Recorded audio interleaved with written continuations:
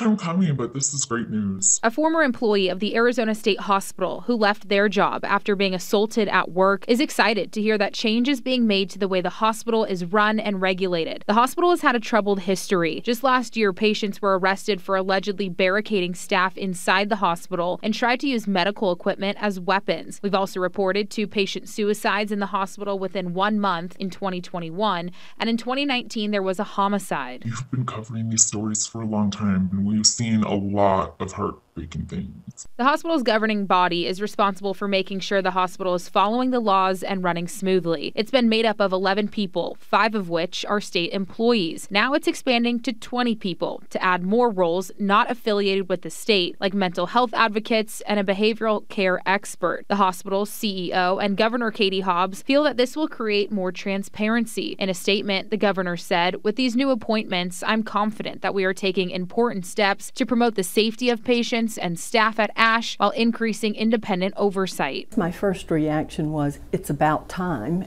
and thank you.